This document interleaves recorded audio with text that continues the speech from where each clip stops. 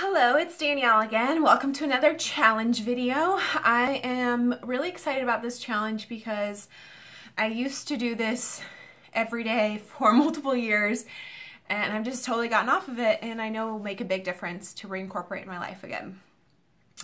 And that is the 10,000 steps a day challenge.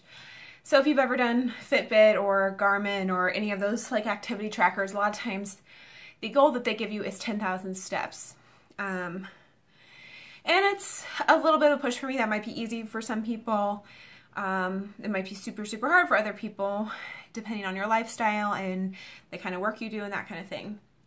I spent the last 2 weeks tracking kind of my baseline on my Fitbit, and for some reason I forgot to wear my Fitbit on Thursday both weeks, which is a little bit odd, but that happened that way. But my Thursday schedule is very similar to my Wednesday, so I'm going to assume that my steps were similar to my Wednesday steps. But on average, let's see. This is what I did. So I need to write down yesterday's. So a lot of days I didn't get 3,000 steps. And then other days I got a little over 4,000, and one day I got over 5,000. Wednesdays and Thursdays are, at least Wednesdays are my highest days, and I'm guessing Thursdays are similar because I am not just sitting at a computer working those days. I am moving around a lot more to work. So I have a ways to go to get myself to 10,000 steps every day. So I'm going to have to be really intentional and work really hard at it and get back in that habit, because it wasn't that long ago that I was doing that every day. And this isn't sponsored by anything, of course, but you know, I'm using my Fitbit, which I have the little clippy one, and right now it is 12:25, and I have under 1,000 steps. Oops. So, ways to go. So I'm going to do this for at least 7 days and check in and see if I feel like I'm in the habit and I'm meeting the challenge.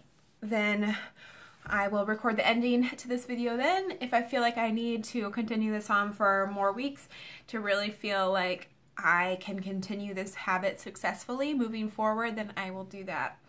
So, time to get started.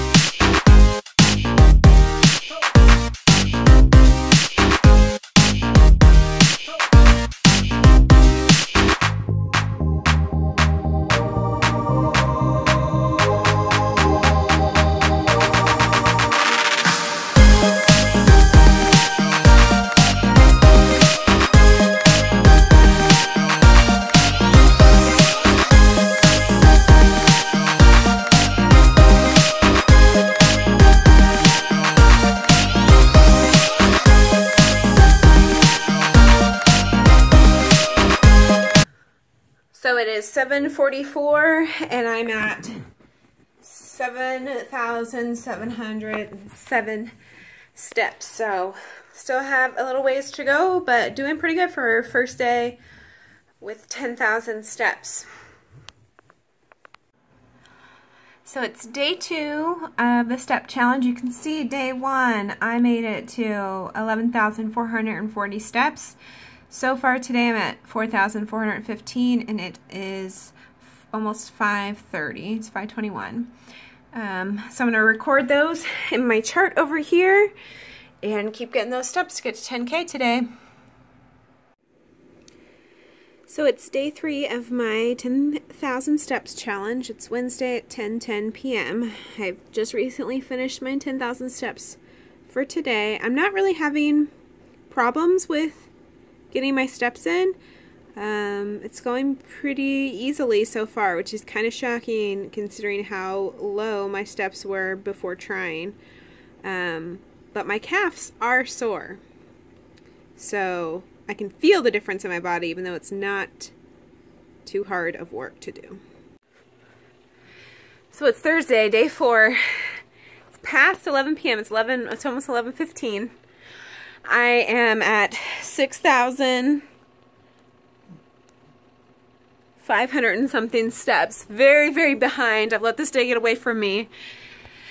So I need to catch up. So the next 45 minutes, I'm going to be running in place, running around my house to hopefully still make it to my 10,000 steps today. So I think I can do it. So it's just before, I don't know if you can read that.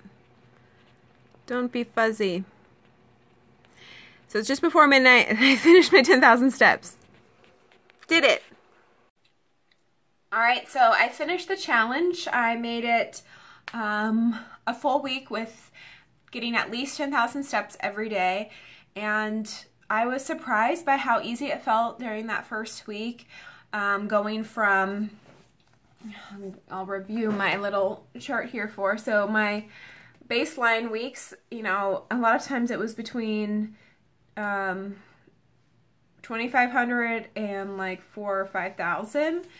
And then my challenge week was 10 to 11,000. So it was a big change and it seemed pretty easy for me.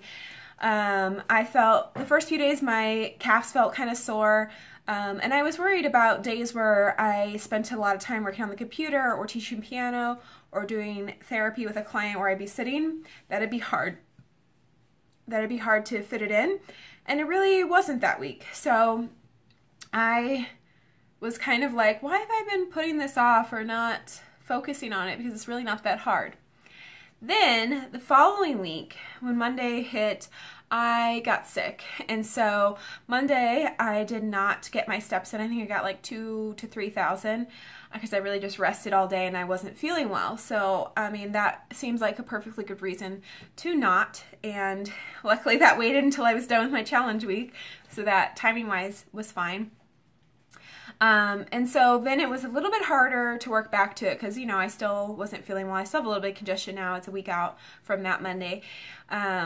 So after my full challenge week, the next week I had like 3 or 4 days where I hit 10,000 and then some where I did not, but I wasn't 100% healthy.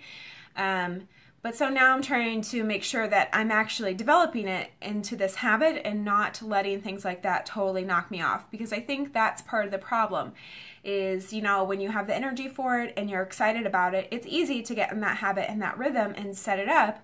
But what's not always easy is sticking to it and coming back to it when something does throw you off of it. So that's kind of where I'm at now. This is one that I am going to stick with, that I am going to keep making a priority, and I know that it's really great for me to make sure that I'm not living a sedentary life, that it's not just when I go to the gym or do yoga that I'm getting exercise or movement in my life. It's just that daily movement, that moving around, the choosing to take the stairs. One of the things that this challenge taught me or motivated me to do was to buy an adaptation for my desk so I can have a standing desk. So I can kind of walk and move in place and spend less time sitting down. So I'm waiting for the arrival of that, and you can see that on my vlogs if you're following me. So I'm really happy about this challenge, and I think that it was a great success, and I'm a little bit frustrated that I fell off a bit, but I know that that's what my body needed to recover from a little cold. But I'm moving forward with that, and I'm excited to start the next challenge. So if you don't want to miss that, make sure you hit subscribe, and I will see you on the next challenge and in all of my daily vlogs in between.